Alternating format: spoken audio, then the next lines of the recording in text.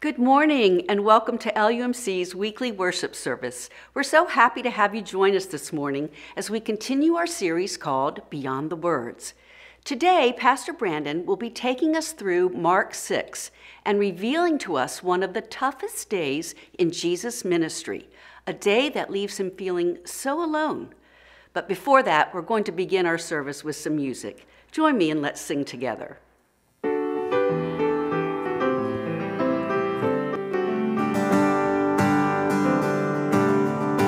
Lord, I lift your name on high. Lord, I love to sing your praises.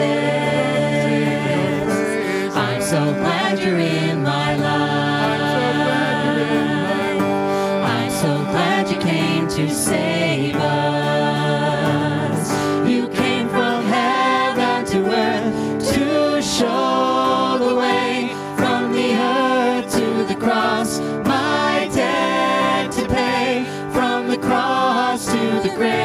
From the grave to the sky, Lord, I lift your name on high. Lord, I lift your name on high. Lord, I love to sing your praises. I'm so glad you're in my life. I'm so glad you came to save us. You came from heaven to earth to show the way from the earth to the cross, my debt to pay.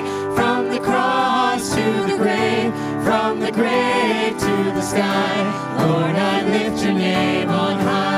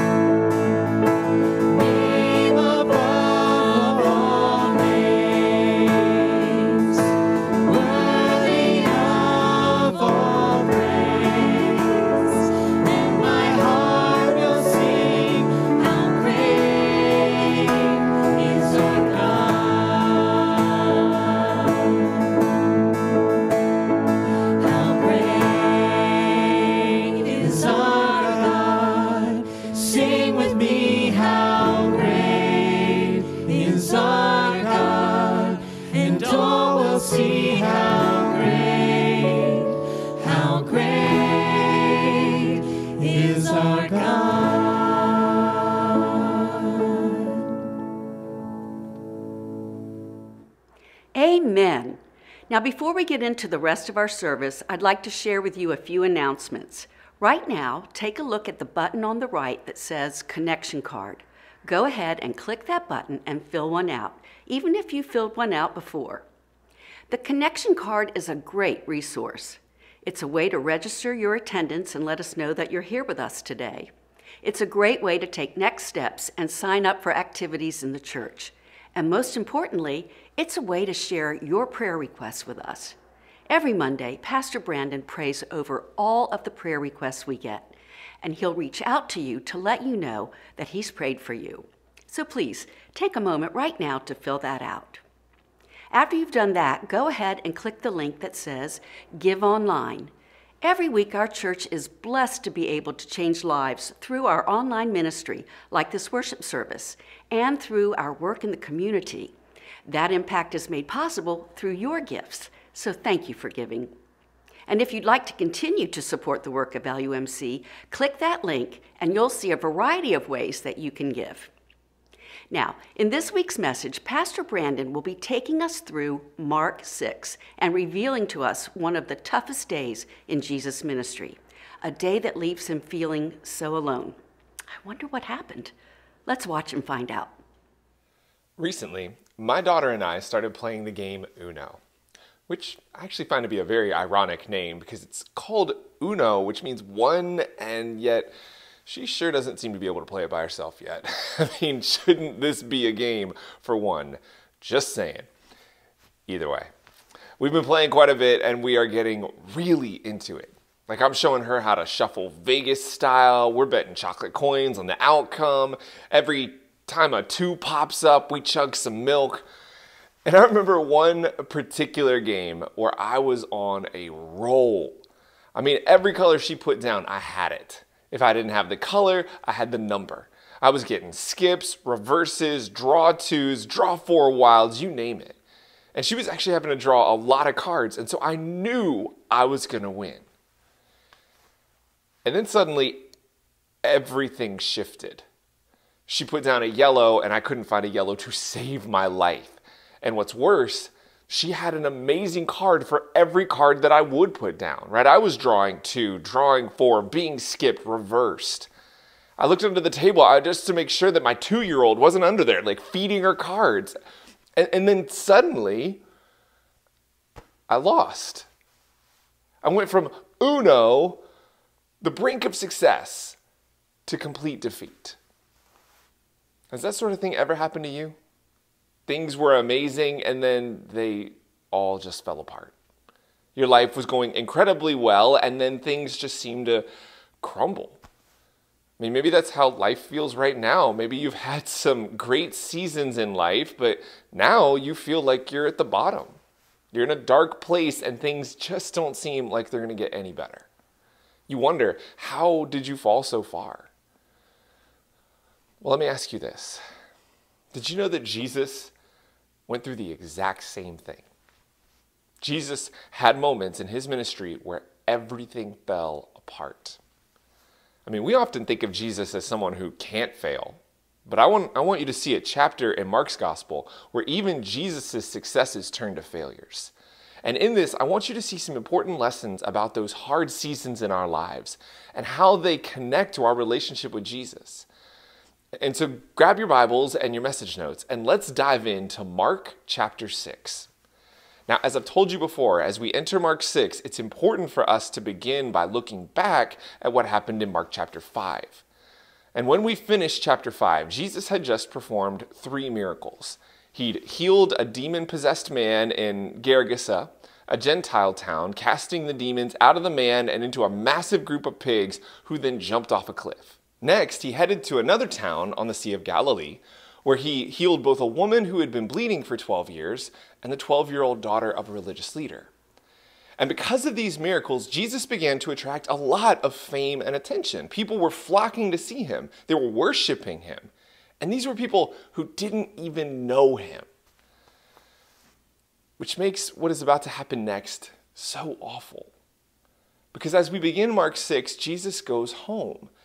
And Mark tells us that things are much different. Jesus travels west to his hometown of Nazareth.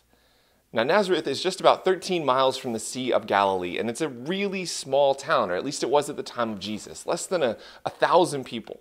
In fact, some estimates suggest that it was only about 100 to 400 people back then. It was so small and so insignificant that it's not even mentioned in the Old Testament. In other words, Nazareth is not the kind of place that would have given Jesus credibility. In fact, upon hearing that Jesus is from Nazareth, his own disciple Nathanael asks, "Can anything good come from Nazareth?" But apparently, news of Jesus' fame has found its way back to his hometown, and he gets a rather confusing reception from the people who watched him grow up. Mark tells us that the people are amazed by Jesus' teaching, and yet despite this, the people are also upset at Jesus. Now that's confusing, isn't it? I mean, they think he's an amazing teacher, but they're mad at him? What is it about Jesus that upsets people so much? You would think that his hometown would be excited about everything. He's putting Nazareth on the map. He's changing people's lives. But this is where it's important to look back at what has already happened in Mark's gospel. Remember, Mark never wrote this book with chapters and verses. Those came later. Mark intended for us to hear the story of his gospel from start to finish. And if we heard it like that, we'd remember that just a few chapters ago, in Mark chapter 3, Jesus encountered some people in his hometown. In fact, the people Jesus encountered were his family members. Jesus was teaching a crowd of people, and Mark tells us when his family heard about this, they went to take charge of him, for they said, "He is out of his mind." And then later on, when Jesus' family arrived and wanted to talk to him, Mark says, Jesus' mother and brothers arrived. Standing outside, they sent someone in to call him. They told him, "Your mother and brothers are outside looking for you." "Who are my mother and my brothers?" he asked. Then he looked at those seated in a circle around him and said, "Here are my mother and my brothers.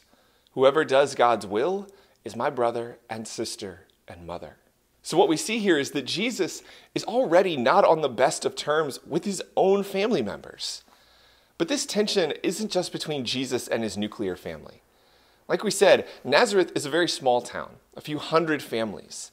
Many, if not most of the people in this town would have been Jesus' family.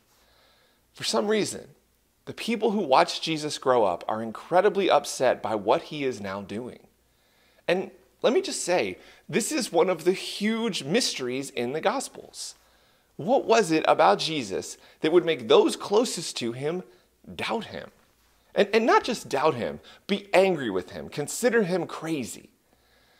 Well, this is one of those places where understanding the culture and the mindset of the people around Jesus is incredibly helpful. Jesus lived in an honor-shame culture.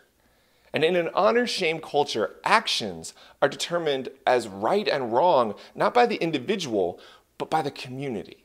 People determine right and wrong based on what society expects of them. For instance, if the community had determined that a violent act was necessary, then the person who commits it wouldn't feel guilty over the act. They would have felt that they had honored their community. And this is because honor-shame cultures are generally collectivist cultures, which means that the needs and the priorities and the desires of the community as a whole are what matter most, not the desires of the individual. And this is hard for us to understand in most Western cultures, since we are such intensely individualistic cultures. But it does explain for us why Jesus is rejected in his hometown. From what we see in Scripture, Jesus' earthly father was a carpenter. The Greek word here is tekton. It can be used to describe a carpenter or a stonemason or anyone who works with similar hard materials. And there would have been an expectation that Jesus would have followed in the steps of his father. But as we know, he didn't. At least not long term. Right? Yes, the crowd refers to Jesus as a carpenter, but at some point, Jesus left the family business to go into ministry. Now, you might think to yourself, why is that a bad thing? Shouldn't Jesus' family have been proud of him for this?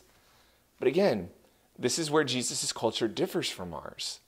The typical way that somebody would become a rabbi would be to go through the Jewish education system, Beit Sefer, Beit Talmud, Beit Midrash. And the climax of this educational process would have been studying under a rabbi. At that point, around the age of 30, the person would then be trained and ready to become a rabbi himself. But there is no evidence that Jesus goes through this process. No evidence that he ever studies under a rabbi. He just suddenly starts his own ministry, teaching things his own way. And this very well could have shamed his family. They would have been looked down upon, criticized by the people around them.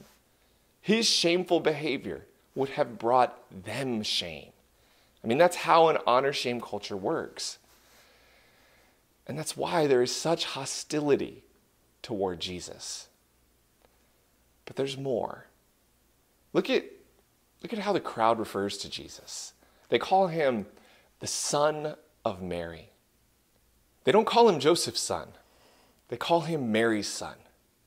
Even though we know that Jesus was conceived by the Holy Spirit, as far as the town knows, Mary got pregnant out of wedlock.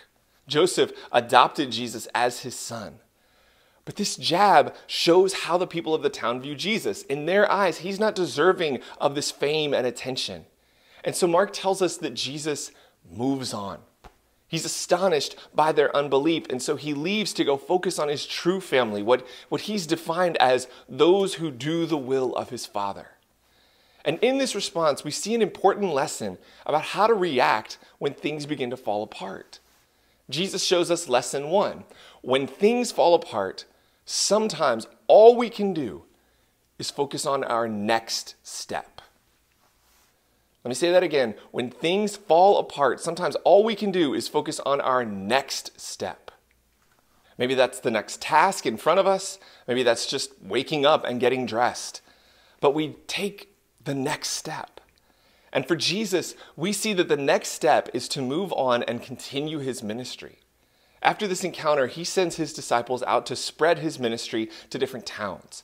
He empowers them to perform miracles and cast out demons.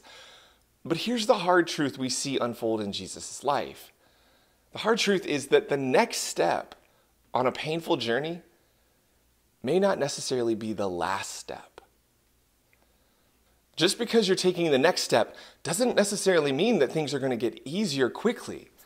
And we see this become all too true for Jesus. In verse 14, all of a sudden we learn that John the Baptist is dead. And I have to be honest, it's really strange how Mark informs us of this. He just blurts it out like it's old news. I mean, it's like the time I came home from college and my parents informed me that they'd given our dog away. I'm like, Mom and Dad, I didn't say that you could get rid of Snickers. I said you could get rid of my sister. But that's how Mark breaks this news. All of a sudden, he quotes Herod referring to John's death in the past tense. And that's how we find out. He's just gone. Now, first, we have to talk about why John dies, because this is critical to understanding what Jesus is going through here. Mark tells us of John the Baptist's death, and he connects it with Herod Antipas. Antipas was in charge of the regions of Galilee and Perea. And since Galilee is where most of Jesus' ministry occurs, this is why we see Herod Antipas appear so prominently in the Gospels. This fact also gives us context for the conflict between Herod and John. John performed his ministry along the Jordan. He too crossed into Herod's territory. And in this passage, we learn of events that will ultimately lead to John's death. John is upset because Herod is marrying a woman named Herodias. But the real question is, why? Why does this upset him so much? And the answer to that question is actually fairly complex. You see, when Herod decides to marry Herodias, he's already married, and so is Herodias. Herodias is actually the wife of Herod's brother Philip, who is also a tetrarch, also a ruler in this area. And so for Herod to marry Herodias, not only must he divorce his wife, and not only must Herodias leave her husband, causing both of them to commit adultery. Additionally, Herodias is his niece, the daughter of his brother Aristobulus. And finally, as if all of that wasn't enough, This situation will ultimately lead to armed conflict between Herod's armies and the armies of his former father-in-law Aretas, costing innocent people their lives. I mean, this is a moral disaster on many levels. It will harm people far beyond those involved. It highlights the immorality of those in power, those leading this nation, and ultimately, it's something that John will forfeit his life to resist. But here's the thing. That's the story Mark tells us. That's the story on the surface. But then there's also the deeper meaning here, the subtle narrative that impacts Jesus. You see, before Mark tells us the story of Herod, he tells us of these rumors spreading about Jesus. And as with any person who is suddenly thrust into celebrity, we see that Jesus quickly is beginning to have questions asked about him. Who is this man really? And several ideas are floated. Some people say Elijah, others say that one of the prophets has come back, others say that John the Baptist has been raised from the dead. But there's more to this rumor about Jesus than simply thinking a prophet has returned. This is meant to show us how Jesus was viewed by the people around him. And more importantly, this is meant to indicate how Jesus was viewed by Herod and others in positions of power. Jewish prophets don't often live lives that conclude with happy endings. And one of Jesus' most powerful condemnations of the religious leaders of that time was, "Woe to you, because you build tombs for the prophets, and it was your ancestors who killed them." And who were the religious leaders in Mark's gospel talking to just a few chapters ago? The Herodians. The last time there was a reference to Herod's name, the religious leaders and the Herodians were plotting together against Jesus. In just the last chapter, we saw how Jesus is sending the demon-possessed pigs off a cliff into the water, and this is his way of saying that he could kick out Rome if he wanted to. If Jesus is claiming that even Rome isn't strong enough to defeat him, just imagine what kind of a threat Herod perceives to his own power. And then there's the fact that the Jewish historian Josephus tells us that Herod executed John, not just because of the situation with Herodias, but because John had become too popular. John was a threat, and so is Jesus. And this is a subtle hint by Mark that the pain we feel over Jesus' death in this moment is only the beginning. They will do to Jesus what they did to John. And not only do we feel this, but Jesus feels this too. What this moment reminds us of is that Jesus was a threat to the powers that be. And in many ways, Jesus is still a threat. If Jesus is our Lord, that means that everything else comes second. And let's be honest, there are a lot of other things that want to be first in our lives, that want what Jesus deserves. Which leads us to our second lesson, which is that lesson 2, sometimes Jesus is the source of our problems. That's right. Sometimes following Jesus leads to problems. I mean, let me ask you, have you ever been hesitant to tell someone about Jesus or talk about your faith because you're afraid that it will be awkward or cause issues? Are there places in your life where you know that if you were truly faithful to Jesus in the things that you said, in the way that you treated others, in the things that you put first in your life, it would cost you something? Because the truth is, sometimes following Jesus causes problems for us. Being his disciple, truly doing what he's called us to do, can turn our lives upside down. But here's the thing. Jesus promises to be with us on that journey, even in the hardest moments. He just asks us to trust him. And that question of trust is actually the source of the third and final reason for Jesus' pain in this chapter. You see, after the news of John the Baptist's death, Mark tells us of what should be a high point in Jesus' ministry. Jesus begins to preach to a crowd of people who have gathered around him. And as he teaches, the crowd is so enthralled that they don't even leave for food. So Jesus performs this massive miracle of feeding 5,000 men plus women and children with a few loaves and fishes. And as we're reading it, it seems like this should be one of the pinnacle moments of Jesus' ministry, right? Something exciting, something that he could celebrate. But when you look closer, you begin to notice the loneliness that Jesus must feel in this moment. Because while thousands of people have flocked to see him, thousands worship and believe in him, those closest to him, just don't get it. The disciples truly don't see the significance of this miracle or what it reveals about Jesus. And very quickly, we recognize that this is a theme in Mark's gospel. Because right after feeding the 5,000, Jesus' disciples are in a boat in the midst of a storm. And so Jesus walks out to them walking on water, but they don't recognize him.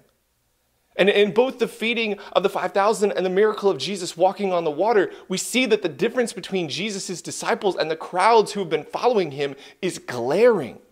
The disciples can't imagine how Jesus will feed all of these people despite all they've seen him do. The disciples don't even recognize Jesus walking on water. And then Mark says something that is especially disheartening. He says that the disciples' hearts were hardened. And any Jewish person hearing this would have immediately known the implications of that phrase. When the Israelite people turned away from God, the prophets would say that their hearts were hardened. When Pharaoh refused to free the Israelite people from slavery in Egypt, Scripture says that his heart was hardened. And what's worse, we see multiple connections between Jesus and Moses in these stories, which makes it clear that Jesus is being compared to Moses, and the disciples are being compared to Pharaoh. Instead of furthering Jesus' ministry, their lack of faith may actually impede it. And these are the men who are closest to him. These are the men we call the chosen. And what it causes you to realize is that at least at this point in Jesus' ministry, he's just so alone. His family rejects him. His town rejects him. His cousin has been killed. And once again, his disciples, who should be furthering this ministry, are getting in the way. I mean, it feels like all Jesus has are the crowds, and anyone who has tasted celebrity will tell you that when all you have is the crowds, you end up feeling so alone. Mark is giving us this powerful glimpse into the person of Jesus, what he's feeling, what he's experiencing. He's allowing us to imagine and connect with Jesus in such a way that the gospel isn't just the story of some man who performed miracles. God isn't just walking the earth, passing through, dispassionately pursuing some mission. Jesus had feelings. Jesus struggled with the same things in his life that we do in our lives. And I think for some of you, that's a message that you really need to hear. Jesus isn't just God. Jesus is God in the flesh. God loves us enough to come into our world and experience it as we experience it. Not to pretend to experience it, but to truly experience it, the good and the bad. And for some of you, when you hear what Jesus is going through in this passage, something hits close to home. Your life has been a lot of ups and downs recently, maybe even just a lot of downs. Or maybe you're just feeling really alone, disconnected, even from some of the people who you're supposed to be closest to. Some of you are separated from your family right now, or you're being criticized and rejected by the people around you. Some of you have lost someone dear to you, and you're really hurting. Well, here's what I need you to hear today. Here's what I want you to know. This is the lesson. Lesson number 3 is that Jesus is with you in the midst of your problems, and he understands. I mean, we see in this chapter the things you're going through, he's going through them. He understands. You have a Savior who knows what you're feeling. You have a God who cares about you, about what you're going through. Jesus has been where you are. Jesus has felt what you're feeling. But here's the good news. He's not going to leave you there. Because God came to earth to save you, to heal you. And just as Jesus can heal people of demonic possession, just as he can nourish thousands, just as he can walk on water and conquer nature, he can conquer and heal whatever you're going through. And he can nourish you as no one else can. And so if you're hurting today, or if you know someone who's hurting, I really want to pray for you right now, right? We're going to pray together, and then I'm going to give you some action steps after this. Let me just pray for you. Oh Lord, we come to you with heavy hearts right now. Some of us feel like we're on our last leg, struggling to just make it through today. Some of us are hurting and mourning for those that we love, for those that we've lost. Some of us just feel so alone. But Jesus, we know that because of you, we are not alone. You've been where we've been. You know our pain, and we know that you are the only one who can heal and redeem it. And so I pray, Lord, that you will remove the pain of those praying right now, and even those who aren't watching. Heal what is broken in their lives. Be their Savior and inspire us with your Holy Spirit to be the people who take this good news to others, so that the gift of your salvation may spread even to the ends of the earth. It's in your name we pray. Amen. Okay, now before we close our service, here are some quick next steps for how you can apply what we've talked about today. First, read Mark 6 all the way through. Now that you have all of this information, go read the whole chapter with a fresh set of eyes. See what jumps out at you that you've never seen before.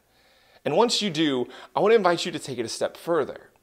I want to challenge you to invite 3 people to watch this video with you and discuss it together. Watch this again. Pick up on the things that you've missed watching it the first time. But this time, I want you to do it with friends. Small groups are still open, and now is the perfect time to join. We always learn more with others, and they will pick up on things that you missed. And so find a way to get into a group and watch this together. And then finally, reach out to someone who's hurting. One of the things that stands out to me in this passage is that despite how much Jesus was hurting, he still focused his mission on healing and saving others. And so I want to invite you to look for others who need to hear the good news of Jesus this week and to share his love with them. Have a great week, and God bless.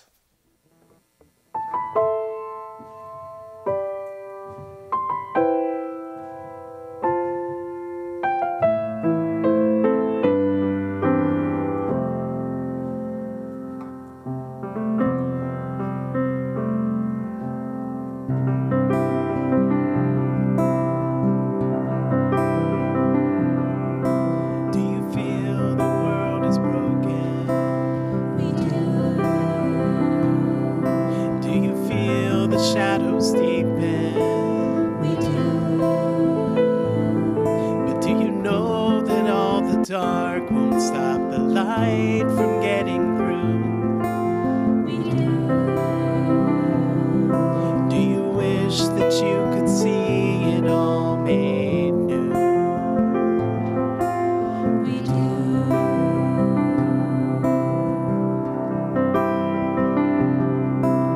Is all creation groaning? It is.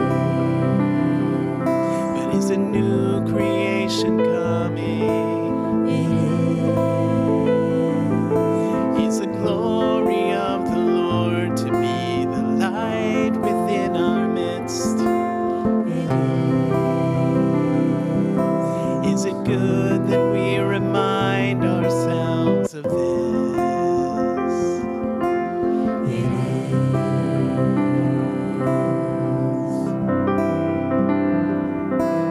Is anyone worthy? Is anyone whole? Is anyone able to break the seal and open the scroll? The Lion of Judah, who conquered the grave, he is David's root and the Lamb who died to ransom the slave. Is he worthy? Is he worthy of all blessing and honor and glory? Is he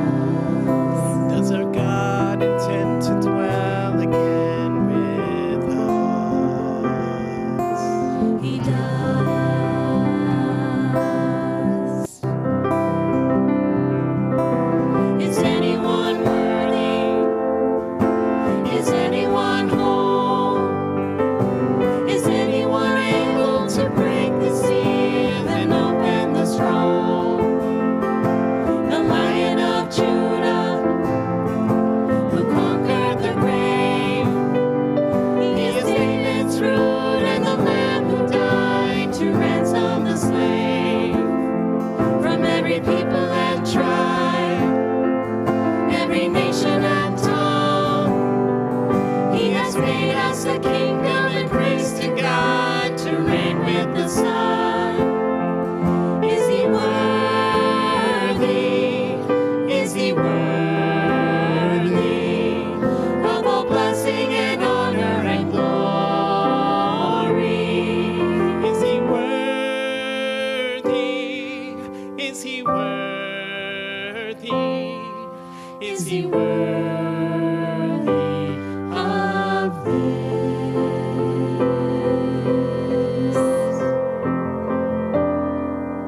He is.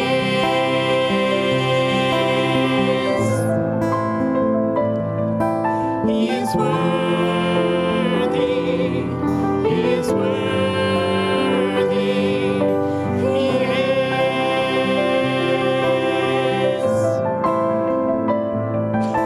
He is worthy.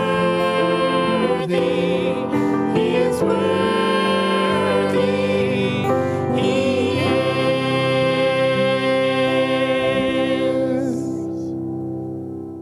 Well, that's it for our service today. Thank you so much for joining us this morning. If you haven't already done so, please take a moment to check out those links to the side and down below. Fill out a connection card, sign up for a group, and give online. We're so glad that you decided to be with us today, and we'd like to personally invite you back next week as we continue our series, Beyond the Words. Today we're going to end with one of our special benediction songs, so let's join together and sing.